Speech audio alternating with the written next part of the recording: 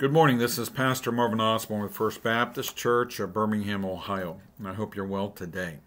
Now, this is the habit where I'm going to lose some of you. Most of you have agreed with that of studying God's Word, making church a priority. Most of you would say that yes, we need to examine ourselves and get rid of sins. That's lesson number 2. But this lesson is going to be the spiritual habit of giving. Not only giving of your time, but also of your finances. And I'm a Baptist pastor. I believe in the tithe, not just because I'm a Baptist, because I believe it's Bible. I believe it's Bible. And I have a question. If you don't believe in the tithe, let me ask you this. What percentage should you be giving of your income, of your increase to the Lord? If it's not the tithe, then what is it? And are you giving it? Do you think it's 3%? Do you think it's 8%? Do you think it's 15%?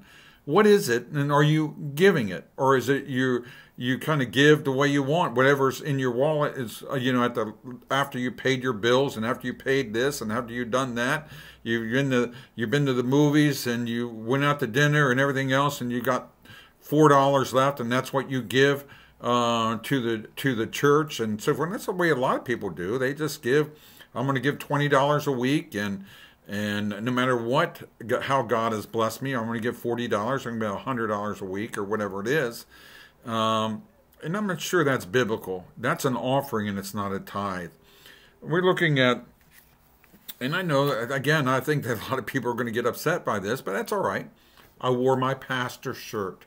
I've heard your arguments before. And people say, well, I can't afford to tithe. And I say, you can't afford not to tithe. It's not an option. It's not a matter of it being optional. It's a matter of you being obedient. Do you believe God, the same God who saved you, is he not the same God who feeds you, who protects you, who provides for you? What is it about us that we don't believe God when it comes to money? Or we kind of think that that's a made-up teaching by pastors in order to pay their salary. And I'm so thankful that I serve in a church that believes in the tithe. People are givers.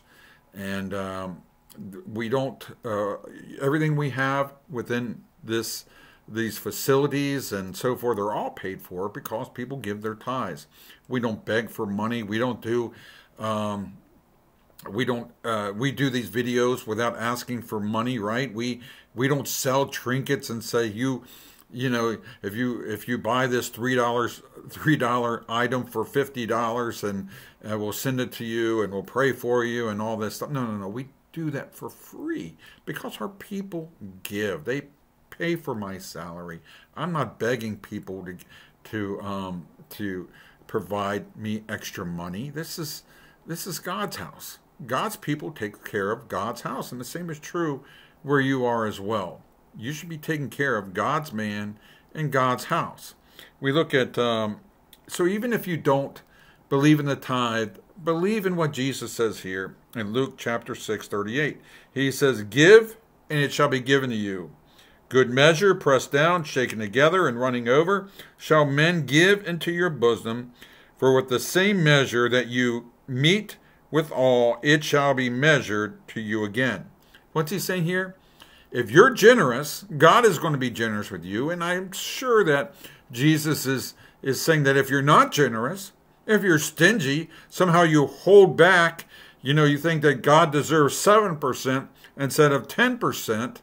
And I dare say it's probably not 7% if you don't believe in the tithe. It's more like 5% or just a general amount that's the way God is going to measure back to us. And you say, well, Pastor, I don't tithe, but I have this great big house and I go on these trips and I do this and that. Let me ask you, is that the measure of blessing? Are things the measure of blessing? We don't find that in Scripture. Yes, God blesses certain men and certain women with tangible things, but isn't our true blessings found in Jesus Christ? Isn't our true blessings in the fact that we're giving so that people get saved, that the church continues to spread God's word, that we're doing something, that God has given us the energy and the ability and the opportunity to work in order so that we can support the work of God's people. And we could go to Malachi and talk about robbing God, and we can go through all these other things, but just for you New Testament Christians, the ones who believe that somehow God does not require the tithe, let me ask you this. What are you going to believe God for? You're going to believe God for 5%, 7%, or the 10%? The choice is yours. I think this is the one area in my life. You know what? I don't always think the way I should think. I don't always say what I need to say. I don't always do what I'm supposed to do. But there's one area in my life that I think I can control in my obedience to God, and that's in my tithe. Because it's so measurable. And I don't want to cheat God. And even if, and I believe it's biblical, even if it is not, it turns out that it's not biblical, what have I lost? I'm investing my life, I'm investing my funds to reach people with the gospel of Jesus Christ.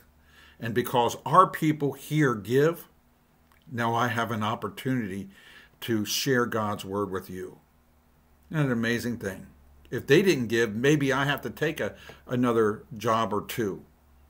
And I don't have opportunities to do this. You give so that other people can get. This is Pastor Marvin Osborne saying, God loves you and I love you as well. And I'll talk to you soon.